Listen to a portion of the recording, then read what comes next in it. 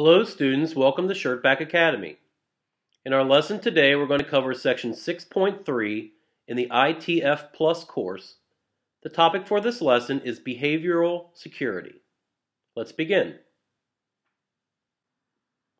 Behavioral security is a model that monitors and records user activity to identify patterns. It analyzes user behavior when online and at work. Privacy expectations are the reasonable belief that a user's personal data is safe and secure from unauthorized access. Informed consent is when a user gives permission for another to access their personal data and activity. User agreements are binding legal contracts that define access limits of personal data by third parties. Social media are online platforms where people build networks and relationships with other people who share similar personal or career interests. Federation is accessing all personal social media platforms with a single username and password. Some behavioral security best practices when using social media include never accepting friend requests from unknown people, never sharing passwords with anyone, avoiding clicking on any pop-up advertisements, and using our social media only on secure network connections. Messaging are the different methods that people can communicate with each other. There are several messaging types to be familiar with.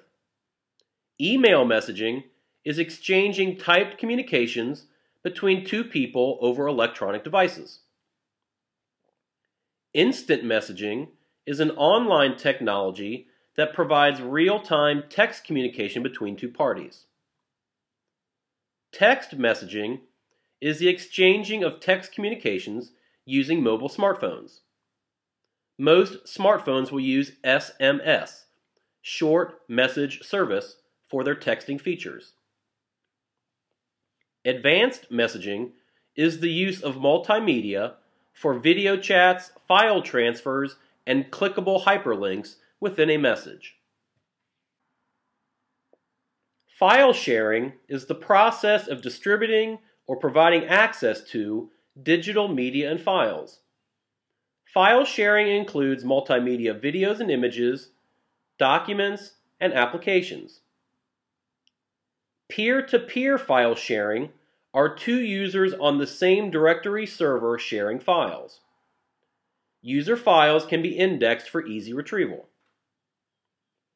Cloud services are remote file sharing technologies that allow users to share files over internet connections.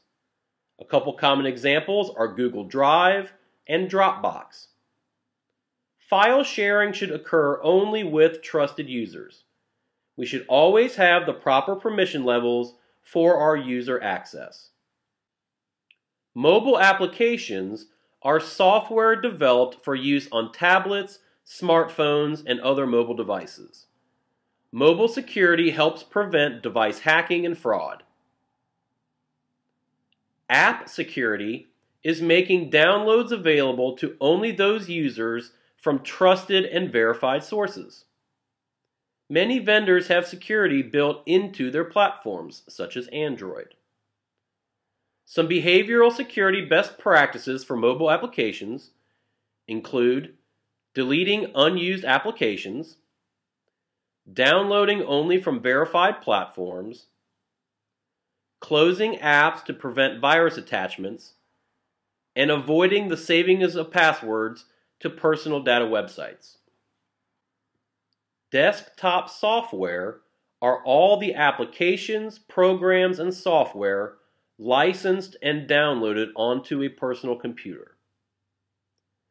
The three primary desktop software licenses are transferable, click wrap, and shrink wrap. Transferable software allows an individual user to install software on multiple computers. Click wraps are software that's downloaded to the computer after a user agreement has been completed. Shrink wraps are retail software purchased out of the box. The user's license terms are included in the manual. Any desktop software that does not fit a license category may be from an unverified or malicious source. Always check before downloading. Corporate networks are groups of computers connected together, owned by the same company or business. The networks may be local area networks or wide area networks. Some behavioral security best practices for corporate networks include: first, having all users with unique login credentials, requiring all wireless internet traffic to use a secure connection, and applying the principle of least privilege, which means that users should have access only to data necessary for their job. Intranets are corporate networks without outside internet connections. They give access to internal resources to authorized employees. Personal information is any data that uniquely identifies an individual. Personal information should never be shared with unauthorized third parties or used on public internet connections.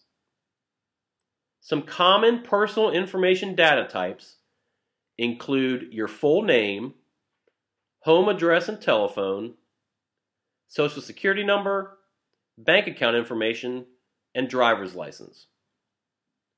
Companies with permission to your personal information have a legal obligation to protect your data from third parties. That will conclude this lesson. In our next lesson, we'll cover Section 6.4, AAA Security and Non-Repudiation. If you have any questions about the contents of this lesson, please review the course notes and exam objectives in Section 6.3. We thank you for following along in the video. We will see you next time. Enjoy the rest of your day.